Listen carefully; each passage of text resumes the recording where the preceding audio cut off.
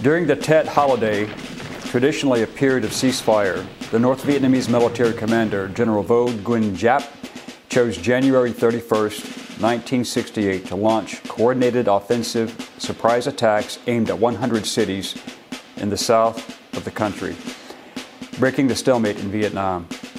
In northeast Quang Tri province, Marines, South Vietnamese, and U.S. Army forces held several locations.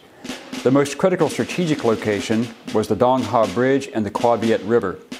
This was the headquarters of 3rd Marine Division and 9th Marine Regiment. Assigned to this location was Battalion Landing Team, 2nd Battalion, 4th Marine Regiment. Facing this small force of 642 Marines and Navy corpsmen, and unknown to the Marines at this time, was the 10,000-strong North Vietnamese Army 320th Division. Hello, I'm Colin Heaton with Forgotten History, and this is the Living Legends edition, and we will be discussing the Battle of Dong Ha and Dai Do, and the presentation will be given by Medal of Honor recipient, then Captain, retired Major General James E. Livingston.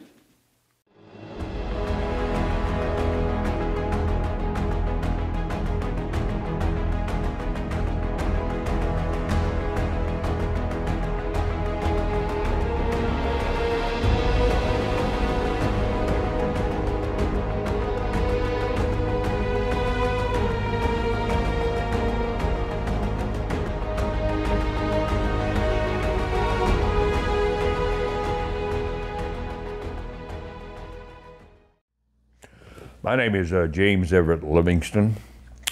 I'm a retired Major General from the United States Marine Corps. My time of service in the Marine Corps was from 1961 to 1995. I had the opportunity to command every level in the Marine Corps, and I had 3 tours in Vietnam. My first tour was there in '63 and '64, primarily off the coast of Vietnam. And the operations around and in Vietnam were primarily counterinsurgency operations. I went back in 1967 and '68 and became the commanding officer of Echo Company, 2nd Battalion, 4th Marines. And I joined that particular unit at Dong Ha in approximately September 1967. And I served as the company commander of Echo Company from September '67 to May of '68, when I was wounded in the battle we'll discuss here in a moment, the Battle of Dong Ha against the North Vietnamese. My 3rd trip to Vietnam, I went back in '74 and '75, and I helped coordinate the evacuation of Saigon. I helped coordinate the RV Intevac, the takedown of the Maoguez that was on the way to Koh Tang Island, and sort of closed Vietnam out. And that was my tours, 3 tours in Vietnam. As far as the battle we're sort of working on or looking at today is the Battle of Dong Ha. And I'm gonna pose the questions that have been asked me about this particular battle and give you answers as I recall based on many years ago. And not being associated totally with every aspect of the battle, but I'll give you my information as I saw it and witnesses there for about a day when the Echo Company, and I was the company commander, was involved significantly in that operation. The first question was what, when, and where was the Battle of Dai Do and Dong Ha? The battle started approximately around the 30th of April of 1968. And what triggered the event is a North Vietnamese soldier shot at one of the Navy craft that went out to the ocean, uploaded with supplies, and brought it back to Dong Ha, which was a logistics supply base for all the Marine Corps elements and Army units in what is called Northern I Corps, along Route 9 and Route 1. And from this location, and they'd bring in supplies, and they would use trucks and helicopters to redistribute those supplies to operational units. My unit was specifically located near Dong Ha on the 30th of April, and we were providing security for a bridge on Route 1 that crossed the Qua Viet River. And I received word that the battalion had been engaged in some operations. They had received fire, and they were attacked in various enemy locations. As that battle became more involved and it began to become very apparent that the size of the force that the 2nd Battalion, 4th Marines were involved in was a very significant force. It had bogged down a couple of companies in 2nd Battalion, 4th Marines. One of the battalion's company commanders had been wounded and been medevac, a guy named Jim Williams. And as the battle proceeded, the battalion commander made the assessment he didn't have the assets to take care of the force that they had engaged. And I had been assigned to the 3rd Marine Division as a security force, so he asked for me to be returned to 2nd Battalion, 4th Marines to assist in this particular operation. Associated with the Battle of Dai Do, ultimately became the village of Dai Do, which is along Jones's Creek, and it's a creek runs sort of north-south between the Quaviet River and the Ben High River. In retrospect, what happened was that the battalion commander asked for me to come join them in this particular fight. Based on his assessment, he didn't have the forces to deal with the threat that they had engaged with. The 3rd Marine Division chopped me back to the 2nd Battalion, 4th Marines, which means they reassigned me back to the 2nd Battalion, 4th Marines. And I moved down the Quaviet River, moving west to east towards the ocean along the Quaviet, and linked up with the 2nd Battalion, 4th Marines headquarters. And the battalion had been involved in a very significant fight. There'd been three companies from the battalion involved, and there'd also been another company from 1st Battalion, 3rd Marines involved. And this particular company had just been hammered and sort of been pulled back, and I helped reorganize them on the evening of 1 May when I joined the battalion. And a lot of Marines had been killed, the company commander had been killed. And so the assessment was that the attack had stalled.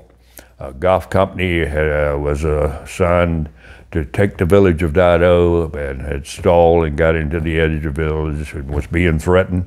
The other companies were disposed where they couldn't take action at that particular point, and as again the other company from 1st Battalion, 3rd Marines was not available because of the fact they were just not combat effective. So we reorganized and got associated with the terrain, got the best threat analysis we could come up with respect to what might be in front of us, looked at all the support arms that were available in terms of air, helicopter gunships, naval gunfire, artillery of all varieties, and also what kind of support the other companies could potentially provide for us in terms of whatever our mission may be later on.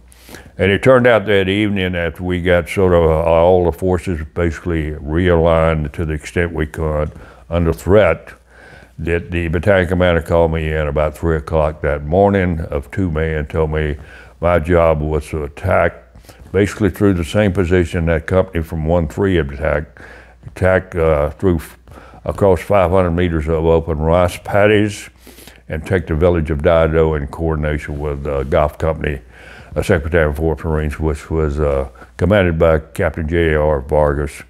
And Vargas would also be the 2nd recipient of the Medal of Honor based on this particular battle. So I called the platoon commanders together. We decided on a course of action. And the course of action was simply this. We would put two platoons up, one company back in reserve, and the company headquarters would be between the two assault companies and the reserve platoon, or assault platoons in the reserve platoon.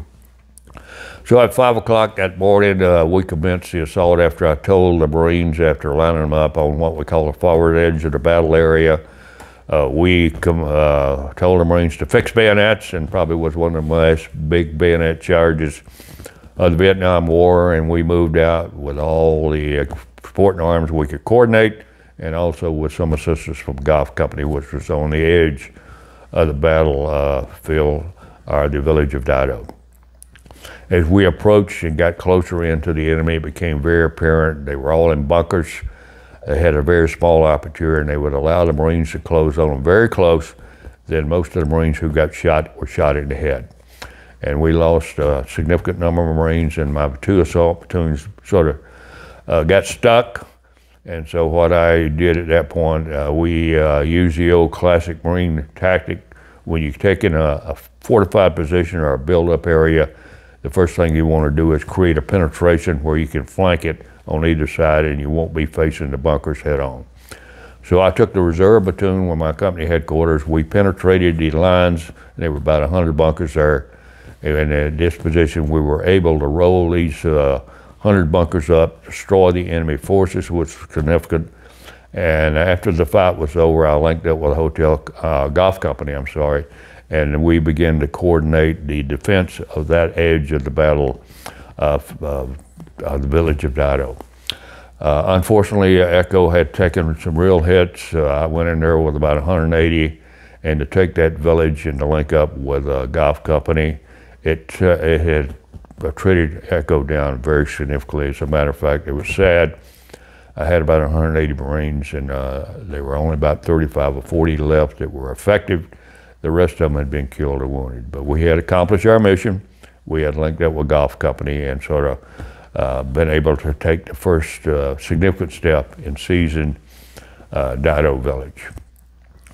Later on that afternoon, after we consolidated the forces, reorganized, redistributed ammunition, fed the troops, got all the medevacs out, got all the dead bodies out, the battalion commander, later Brigadier General Bill Weiss, 2nd Battalion, 4th Marines, CO, had directed the hotel company, one of the other companies that had been beat up pretty bad and had lost their company commander in the past, to continue the attack. As far as the question that was proposed to me, just to summarize this, what was the numerical superiority in positions of the enemy? As I said, their positions was in bunkers. Their superiority was excellent. It was obviously, it was a big force. They had all the weapons. There were new troops. They had new equipment. So they were one of the superior forces coming from North Vietnam. And Dong Ha, just in retrospect, was a significant target because at Dong Ha, the supply base was located there, all the artillery was located there, and also the headquarters for the 3rd Marine Division. So it became a strategic target after Hue. Very strategic target after Hue, because the North Vietnamese were convinced if they could take that location, it may have terminated the war. I mean, it was that significant because it provided all the supplies, artillery, and all the command and control for that portion of the theater at that particular point. So it was a key installation, and the North Vietnamese had made a major effort to position forces to take that based on their experiences at Hue and earlier in the Tet Offensive. And this particular area, our time was called a post-Tet Offensive.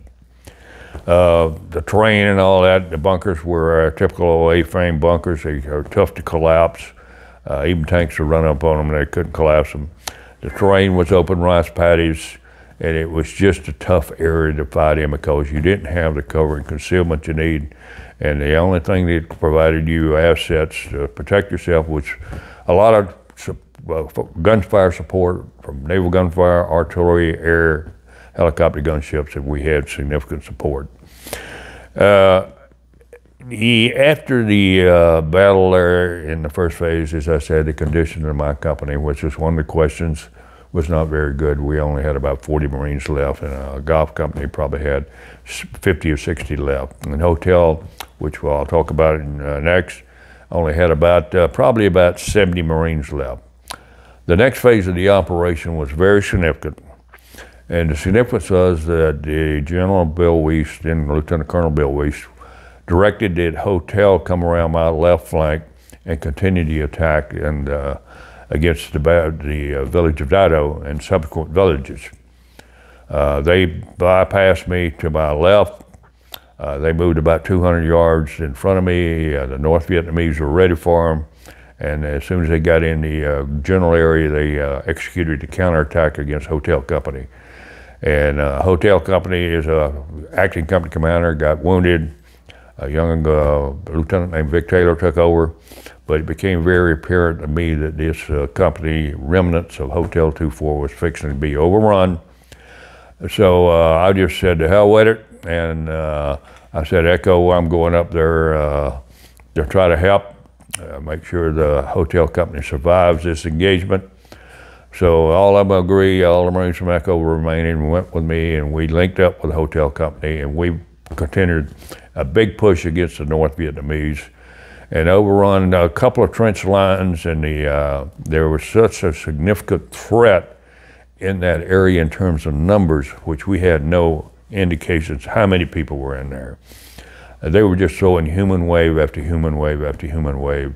And I said, the Marines and the sailors, docks, were magnificent. They did a great job in defending that area up to the point the attrition became so bad amongst the Marines, and also the lack of ammunition. It became a hand-to-hand dogfight. And God bless the young Marines. They stood their ground, and I was always so proud of every one of them that was there and how they encountered it and how they reacted, and every one of them was a Marine to the end. And unfortunately, during this particular phase of the operation, I stepped across the trench line, and a Vietnamese that was firing an anti-aircraft gun shot me through the leg with a 50 caliber machine gun, and I went down, and all the Marines saw that fact, and they reacted because I was the senior man, and I'd sort of been the guy, I guess, pushing them to continue the attack. And when I went down, things began to sort of come unglued. So my advice to them was to get the hell out of the area and leave me here, and I'd cover the withdrawal. But God bless them, you know, the Marines take care of their own, and I guess they considered me the boss at that point, and so they took care of their own. And a couple of young black Marines that had been wounded after we went through this dogfight, and they killed I don't know how many in VA. They dragged me back, and we pulled all the Marines back and pulled all the wounded Marines back, and they reconsolidated, and this sort of terminated my involvement in it. And I was medevaced and sent aboard ship, and I was operated on 6 or 7 times, and ultimately medevaced to Hawaii, where I recuperated for a couple of months. But I went back to visit this area a few years later, and the thing was very apparent to me. We had the residual forces of this, turned out to be a North Vietnamese division, boxed up at the end of the village of Dai Do, because if we'd pushed them out in the open because of the gunships, because of the fixed wing, artillery, naval gunfire, they would have been slaughtered at that point. So they were fighting to the death, just like we were fighting to the death. I would give them an A+. The damn guys knew how to fight, but they never run up against Marines the way we were prepared to be.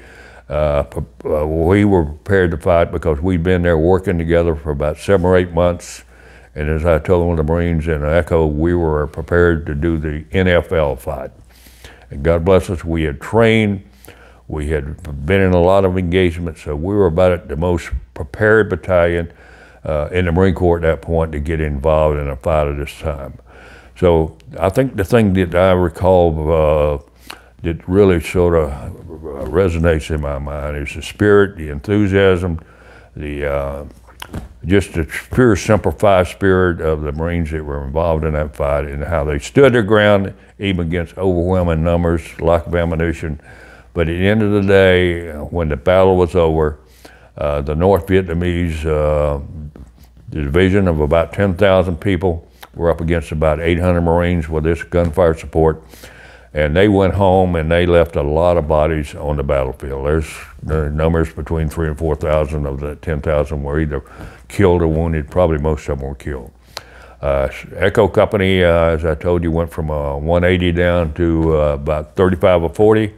And at the end of the day, I'm told, and I don't have the numbers in front of me, we lost approximately 100 Marines in 2nd Battalion, 4th Marines that were killed, and about 296 medevacs, and there were about 150 or so that were not medevaced, that were wounded. So it was a hell of a fight, and probably one of the last, if not the last big fight in Vietnam. And if we had lost that fight and they had seized Dong Ha, the psychological impact on this country and on all the forces associated with that fight that was going on in May of '68 would have been just something I don't think the country could have dealt with at that point, after Hue City and Saigon and all the other things that had transpired up to that particular fight. A question was posed to me about notification about a receipt of the Medal of Honor. Let me just make one thing very clear about this. My intention to being a Marine captain and being a company commander was to do my job, to do my mission, and to bring the Marines home. As far as going over there trying to get a Medal of Honor or get any award in Vietnam, that was never even crossed my mind.